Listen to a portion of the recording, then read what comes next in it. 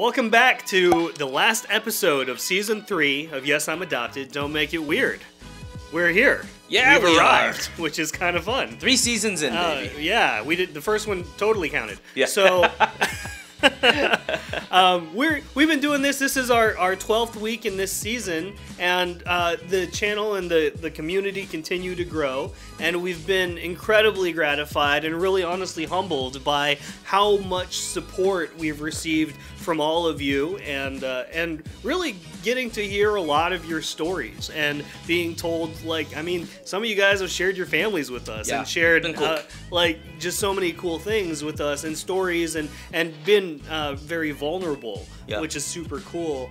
And it's also kind of hard, right? So knowing that and knowing a lot of the stories that have come through these last few weeks, we're going to close out on kind of a high-low note, I suppose. High-low. That's what we do. We're going to talk about a little bit about cognitive dissonance and how expectation and reality are not always the same, and what to do when things don't always work out. Yeah, we've heard a lot of stories from people, and some of them have been great, and some of them not so much. I mean, if you guys are a part of the group, you'll see people asking questions. Hey, I'm dealing with this as an adoptee, or my kid's going through this. So we're going to hit on some of those first. But before we do that, we have a special announcement to make. We do. You ready? You ready? Are you ready for it? That seems so Special corny. announcement. Special announcement, Dave. Okay, here we go. Ready? Here we go. All right. 1, 2. See, now it's weird. It's totally weird. 2, 3. Ah! What? We have a thing. We got a shirt. Hang on, let me take this off. Hang on. All right, Dave, we'll turn around. What? Yes, I'm adopted. Don't make it weird. We are going to be giving away some shirts here right at the end of this episode, so make sure you guys stick around to find out how to be entered and to win the first shirt that we have printed. Besides these ones. Besides these ones. Because we're gonna wear these. I've sweated in this already. You don't want this. That would make it weird. And if you do want it, it's real creepy. I think so. Please don't write that you want it. We don't want to hear that. No. You should put your vest on. You don't want to look like No, we're wearing the same You're wearing thing. a V-neck.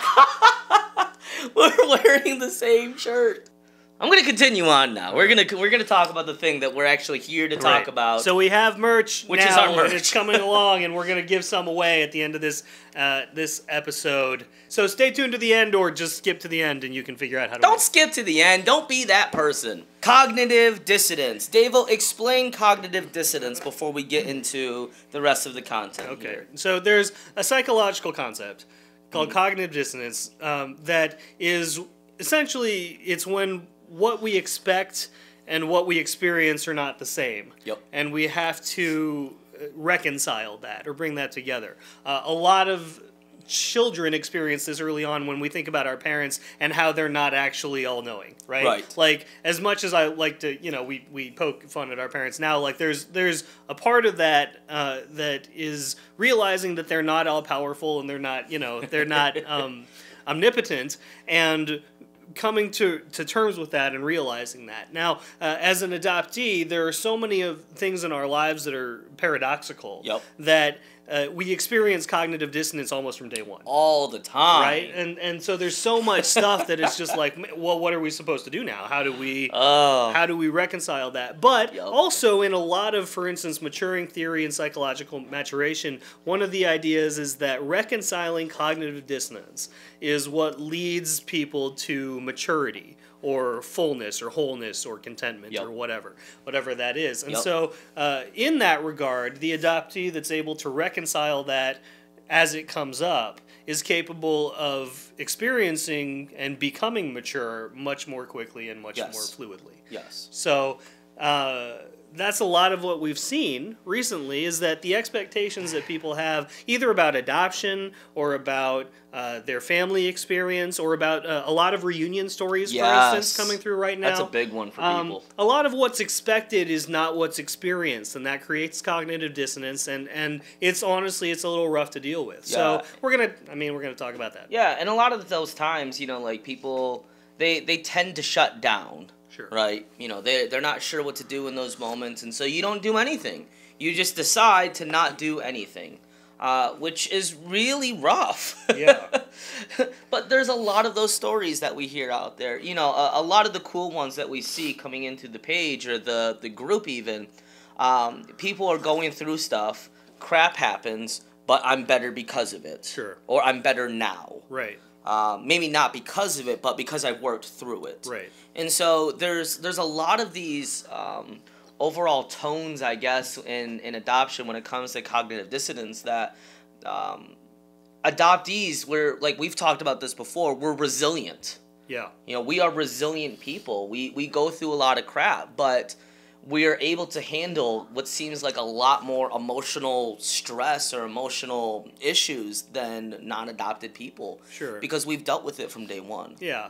I think that's right. I think it kind of goes either way, right? Like it's either it ruins you or you're made way better, right? Yeah. And so like the response that we see to a lot of this stuff, like it's either shut down or hype up, right? Yeah. Like those are the two things. Either I don't deal at all or I deal too much. Yeah. And try to get everybody involved, and that's a level of drama that we don't really participate in either. Don't do that. Don't do that. You know, but there's definitely that level of this thing happened, what do I do? And the person that has dealt with their stuff, right, is capable of dealing with so much more. Yeah. And we've experienced that. Like, I mean, you said it. Like, adoptees, I think, that have mastered their grief. Yeah. Or mastered their trauma, or at least come face to face with it and yeah, come out the other side of it, are some of the, dare I say, emotionally strongest people I know. Yeah. Because we've seen that, right? Like, there's not a whole lot that can break. I mean, I cry at movies and stuff, but like, you don't cry ever. I don't cry. But you know, there's nothing that debilitates me anymore when it comes to like the emotional stuff, because we've been through so much. We've been through a lot. Yeah, and that's the same with a lot of adoptees out there. You'll hear these stories of adoptees that just, you know, we've talked about the statistic a little bit. You know, like 50% of adoptees are incarcerated at some point. Right. Isn't that terrible? It's rough. Like, holy cow, that's a hard one. But you look at the trauma that they've gone through. You look at the PTSD that they've developed because of it. Mm-hmm. You know, and just all these issues that they deal with. It's no wonder. It's no wonder that these statistics are so high, because nobody has really taught us how to work through these issues. Sure.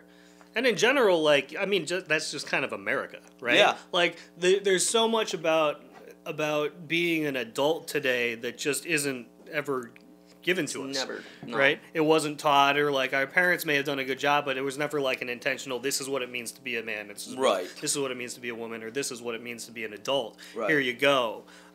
So much of that is just gleaned ourselves, and so we have probably missed some stuff, right? Yeah. And that's just, I mean, that's just all of us.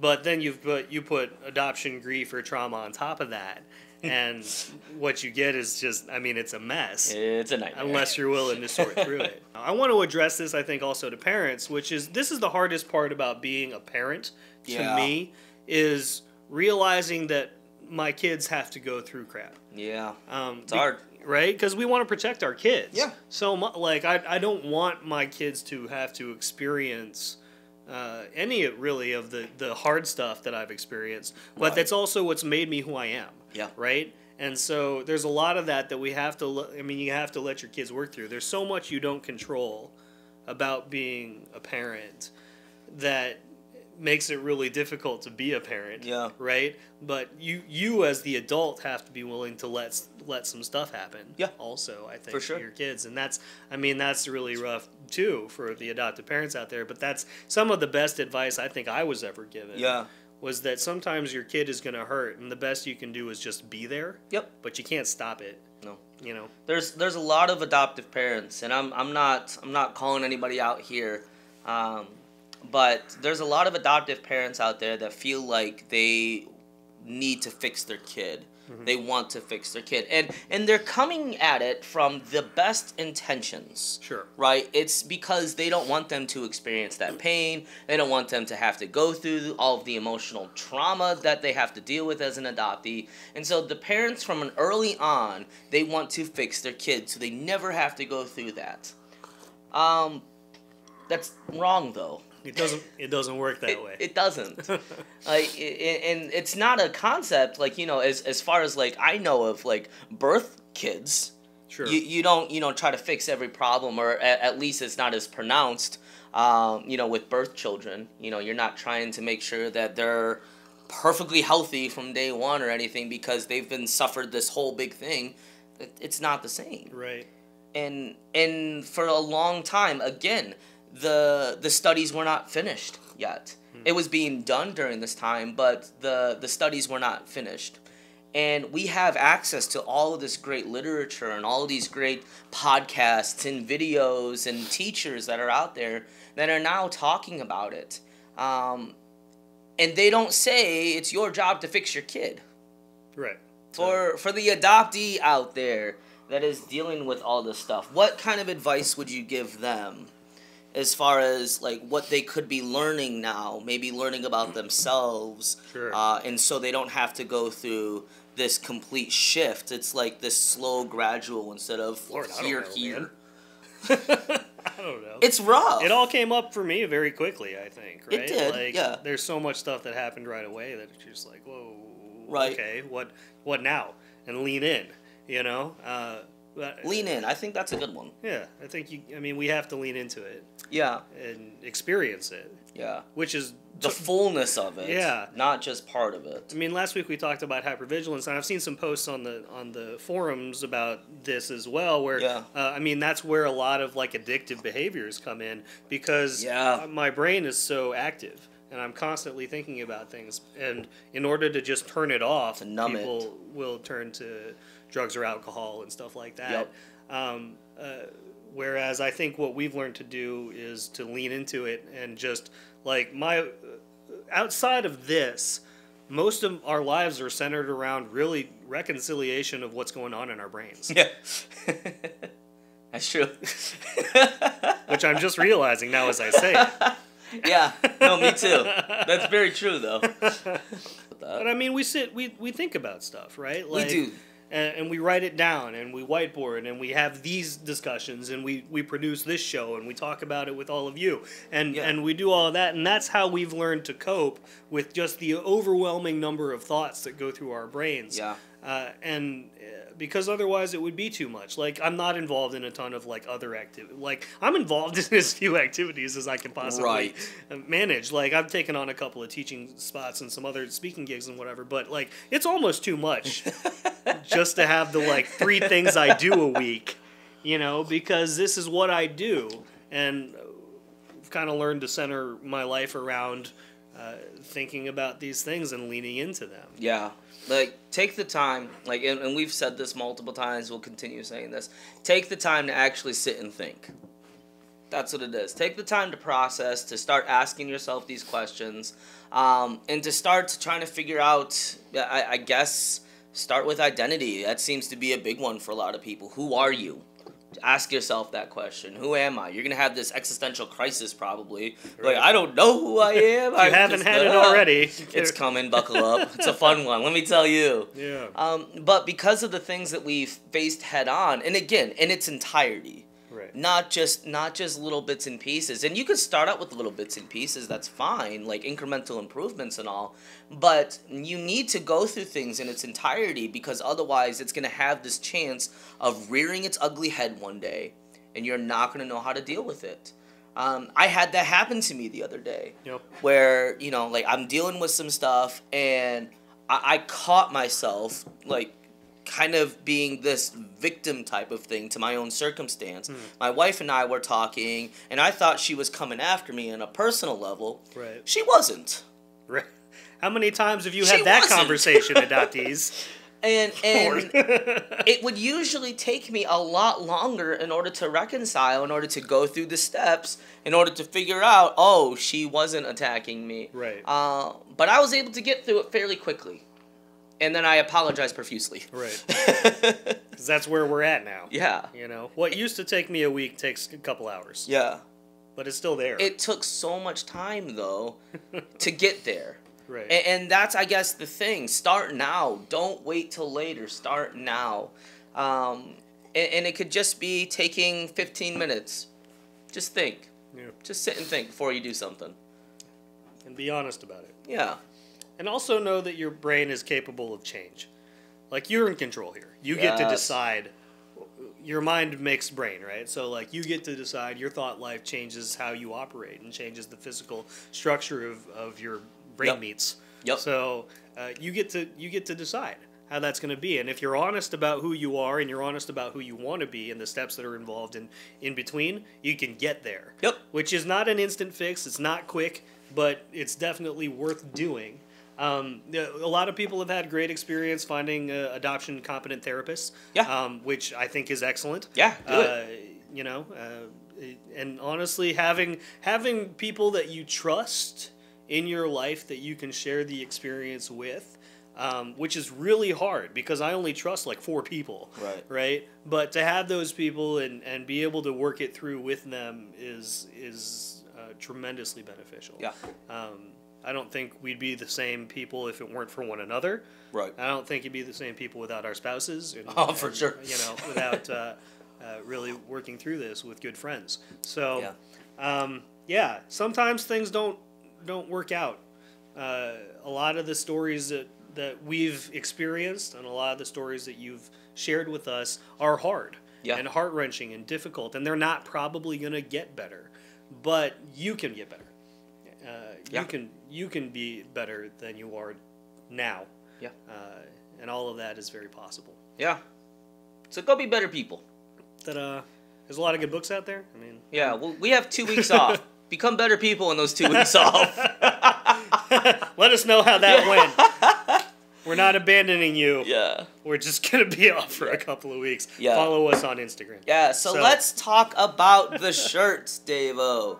We got real heavy for a while, so let's talk about something happy, like shirt giveaways. Okay. Hooray! Shirt giveaway. We're gonna give away 2 shirts. Yeah, so we're gonna do it on both platforms. We're gonna be doing it on Instagram and Facebook. If you are watching on YouTube, get one of those 2. Go follow us on Instagram. Go follow us on Instagram or Facebook. There are a lot of people that are like, I hate Facebook. Go to Instagram, only follow us and nobody else. I'm okay with that. So we are gonna give away these shirts. Again, not these ones, but ones very similar to this. On Instagram, we're gonna have a post up there, and what we want you to do is comment with your favorite emoji that you think best represents adoption. It's gonna get weird. Oh my gosh, I can't even. It's gonna get weird. I don't even follow our Instagram, but I'm about to now. Yeah, if you put up the poop emoji, then I don't think I'm gonna pick you. I'm just gonna say that right now. Maybe don't use that one. Yeah. Also on our Facebook, on this video, to be entered to win one of the shirts on this video, leave any comment down below that just doesn't say I don't want to be entered into the we had shirt some drawing. people do that before with the book. Right, for bonus points that don't really mean anything, throw a gift down there of the gift that you feel best represents adoption. Yes. Oh, we're gonna get spammed so that's hard. Gonna be rough. This is gonna get bad. Anyway, I can see Andy right now, just like researching. We know what you're doing. You're gonna. Oh, Andy, we know you're researching. You only get one entry, so if you put other gifts down there, thank you, but you only get entered once into the drawing, and we're gonna do that on a weekend update here while we're off. Yeah. Yep. So again, we are gonna be off for 2 weeks, but we'll be around on Instagram. We will be doing quick little updates here and there for you guys to make sure you just see proof of life. We still exist. We're still here. Just Sometimes I wonder. Yeah, just because we haven't been in front of your faces for 2 weeks doesn't mean we cease to exist. So that's it. Other adoptees. Yes. You guys know. So we're still permanent. For our last outro of season 3, hit him, Davo. Like, comment, share, and subscribe. We'll see you in 2 weeks. You didn't hit him, Davo. Oh,